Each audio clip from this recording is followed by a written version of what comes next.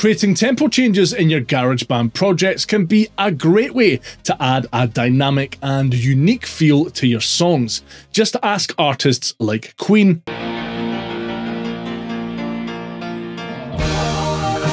Radiohead, or The Weeknd.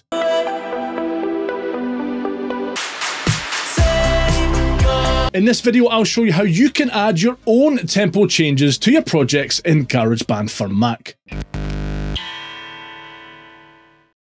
First off, click on the track menu in the toolbar at the top of GarageBand's screen, and then click Show Tempo Track. Making tempo adjustments on the tempo track works in a similar way to automation. There's a tempo line along which you can click to place adjustment points. You can click on and drag an adjustment point to change the position of it on the timeline of your tempo change. Dragging the point up and down will increase or decrease the tempo after that point.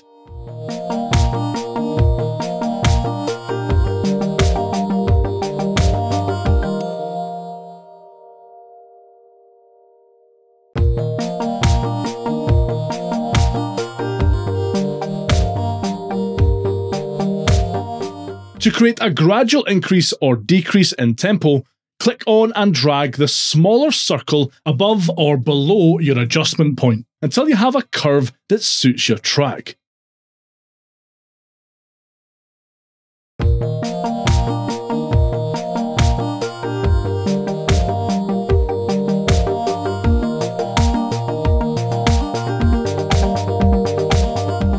Once you've done this, your tempo changes will now start to come into effect once the playhead reaches the point that you've edited.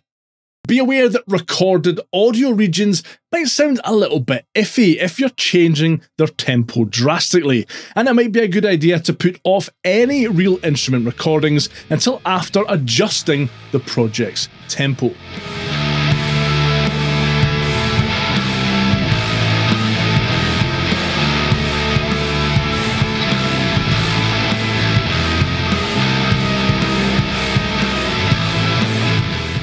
Drummer or Midi tracks, however, will change to fit your project's tempo automatically though.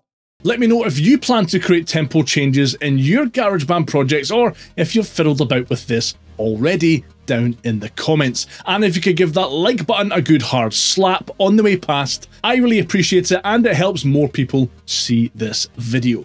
And if you're using GarageBand's drummer track in your projects but find it sounds a little bit too robotic, watch this next.